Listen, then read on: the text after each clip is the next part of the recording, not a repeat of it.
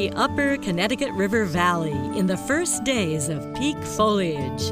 This section of the Upper Valley is where routes 89 and 91 converge, and where residents of Lebanon, New Hampshire look across to their neighbors in White River Junction, Vermont. It's also where New England's longest river is spanned by the nation's longest covered bridge. Built in 1866, the Cornish-Windsor Bridge still bears a sign warning travelers to walk their horses or else. The Connecticut River defines the border between New Hampshire and Vermont.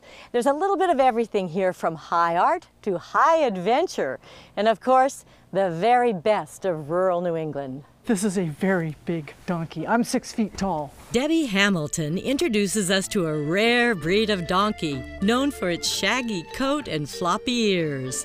The Poitou donkey is from the Poitou region of France, and it dates back at least to the year 1100. They are a very, very old breed. Temperament-wise, big, bumbling, kind, not incredibly bright. Come here.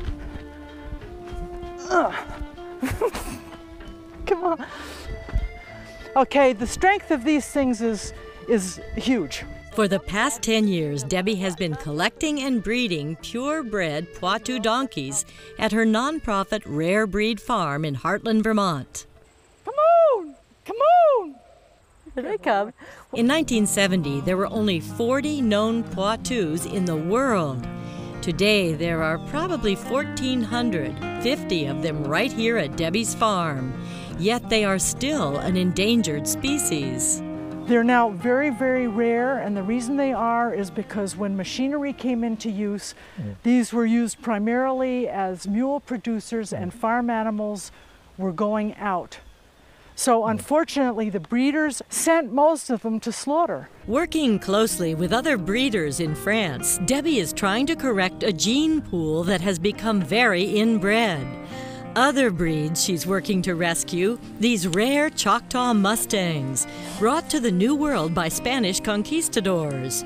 And these Dales ponies, originally from England, the breed was nearly wiped out during the First World War. What else we're trying to preserve, as well as the animals themselves, is the biodiversity. If you look at these and you think no more, all of a sudden you say no, and that's what I did.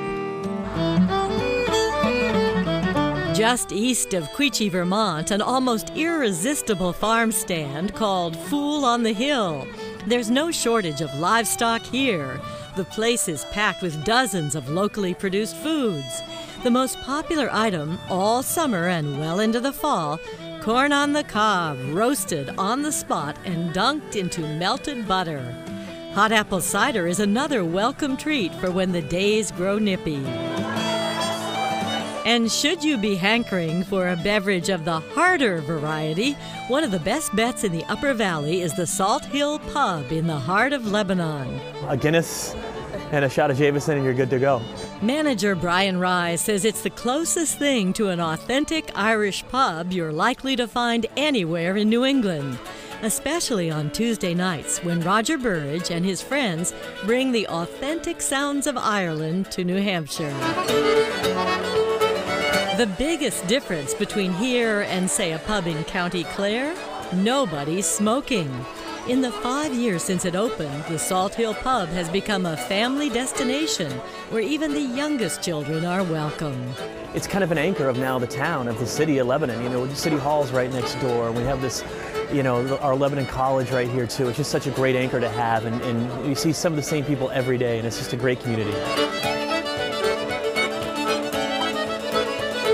And the Guinness is still flowing and the music is still playing at the Salt Hill Pub. In fact, there are now a total of 4 locations around the Upper Valley. Coming up, a ride with Peter in the old Chevy.